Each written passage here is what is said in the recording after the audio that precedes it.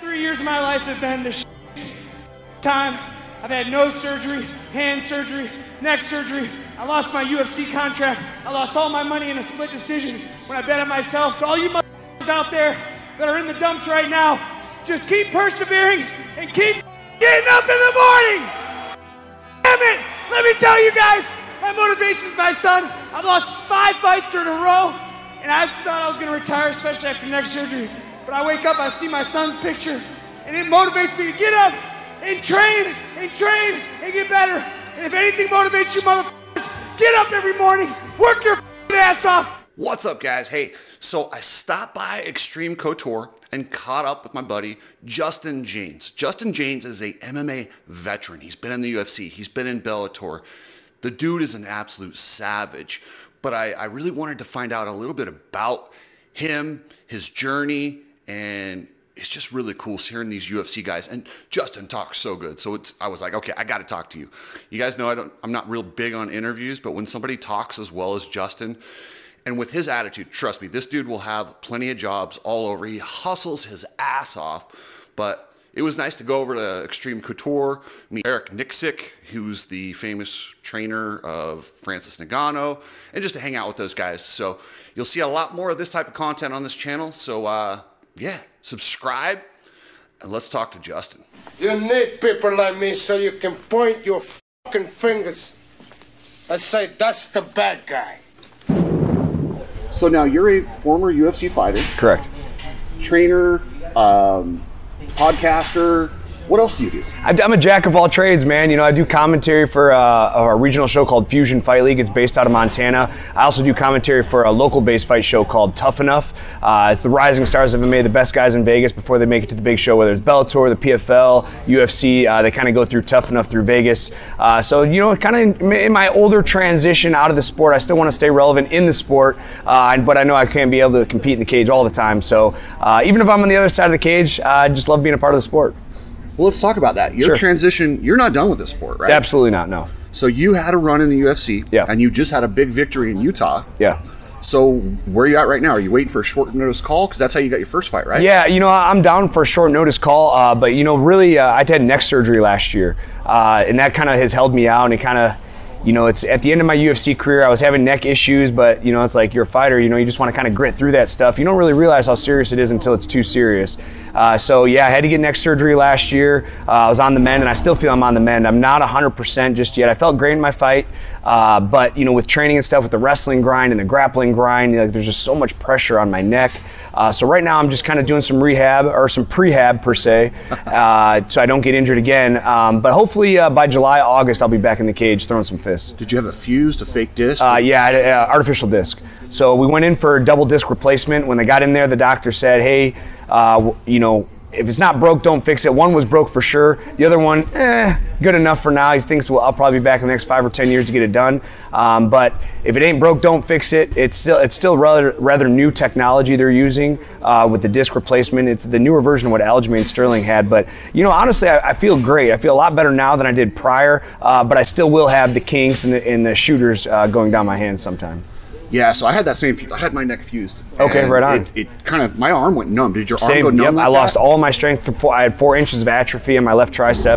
My bench press was like 100 pounds, 95 pounds for almost a year. It was pretty terrible. Dang. So, and I gotta address this. This is kind of what you're famous for. Sure. So, this is before betting was illegal. You guys were allowed to bet on yourselves. Correct. Did you really bet your entire purse on yourself? I did, and you know, it's bittersweet, dude. I'm a gambling man. You know, my whole life has been one big gamble. Moving out to Vegas, pursuing MMA as a career is a huge gamble. It's funny because my buddy Boston Selman, when he was in his UFC run, he's the one that came up with the idea. He's like, I'm betting all my money on myself, and I know I'm going to win, and blah, blah, blah. Well, it turns out he didn't bet the money on himself, and he ended up losing anyways.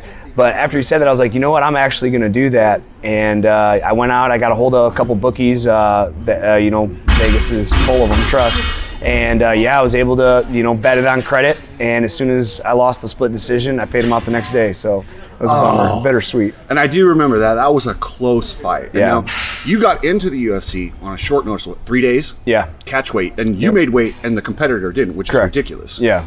and then you just knocked him out? Yeah, 30-second knockout, man. I remember I was on my way to go eat some Thai food with my girlfriend at the time, and I got the call from my manager that, hey, can you make weight in 3 days? I was like, all right, bet.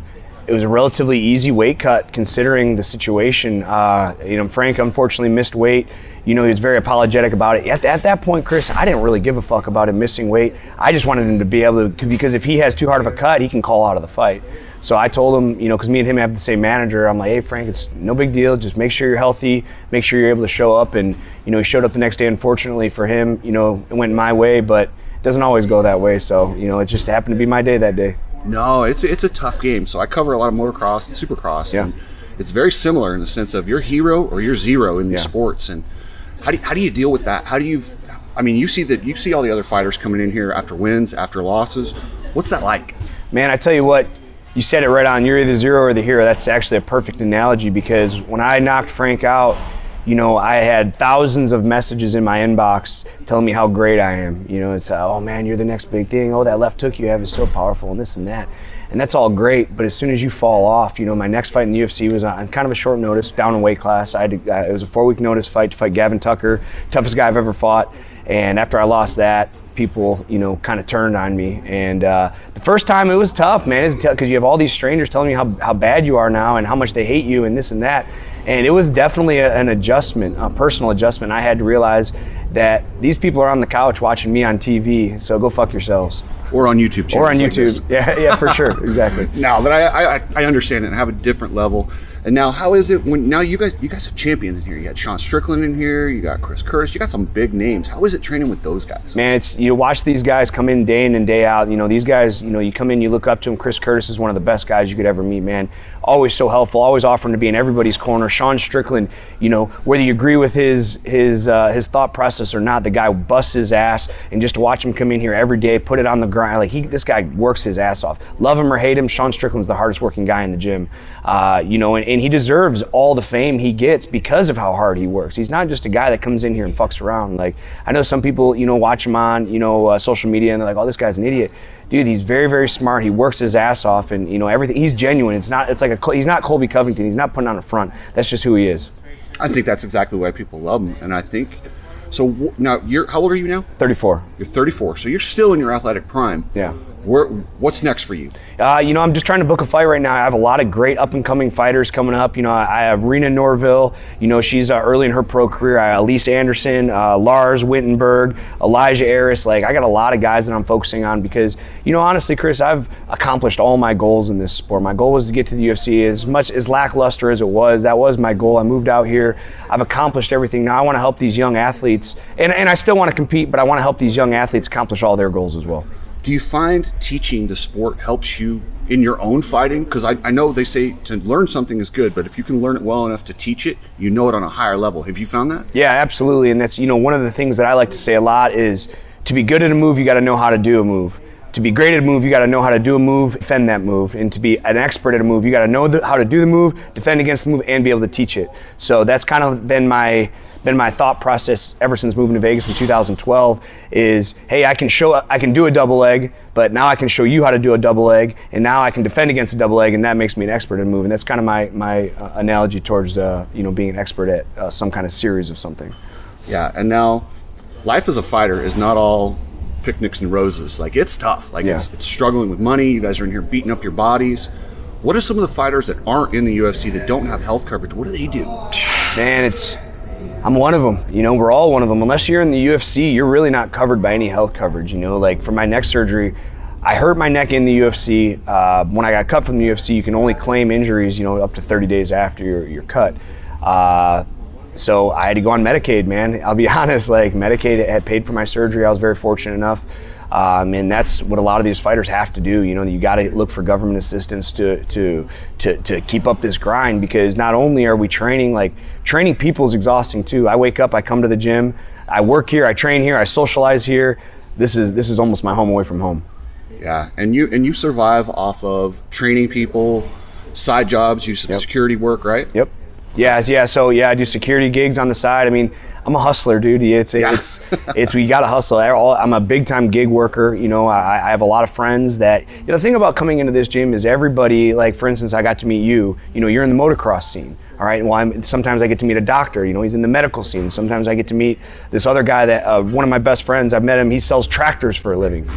I know all these diverse people that know somebody or something. So, helping these people, in turn, they help me a lot too. For instance, Ray Matheson, one of the doctors that trains here, big shout out to Ray Matheson that's helped me from day one for my career. My buddy Daniel, had an infection 2 days ago. I call Dr. Ray, hey, my buddy, bring him in, and takes care of him for free. Now, I don't expect things for free by any means, and I tell this to Ray, like, dude, you can charge, I want you to make $1 too, but these guys are just so generous coming in, seeing the grind, being able to come in here and knowing the work that all us fighters are putting in and not getting hardly anything out of it. I'm very, very happy and very excited to say that, I have great friends from meeting that I've met through the gym. So a lot of my followers are motocross followers. Where can they find you, your podcast, and if they want to follow your career? Yeah, for sure. You can go to Instagram, JAY09MI. That's JAY is in my first 3 letters of my last name, 09, which is my favorite number, then Michigan, MI, where I'm from. That's on Instagram, man. The 10-7 MMA show, we're a small show, but we're building right now. We just crossed like 250 subscribers, which isn't a big deal. But, for being just a totally organic for the last 6 months, it's a slow, it's a slow, steady race to, to get up there. I do another show, Jesse on Fire is another show that sometimes I co-host for. He has 100,000 subscribers on YouTube. Fusion Fight League, I commentate for them, and then Tough Enough as well. Oh, you know Jesse? Yeah, I know him really well. I watch that show. He's awesome. Yeah, he's awesome. A really good friend of mine. I actually just was, I'm going into business with his wife, actually. Another gig. A supplement company. She works for a supplement company, and we're going to start wheeling and dealing together. So I'm looking forward to that as well. Awesome. Thanks for your time, brother. I appreciate it. Yeah, absolutely. Appreciate you.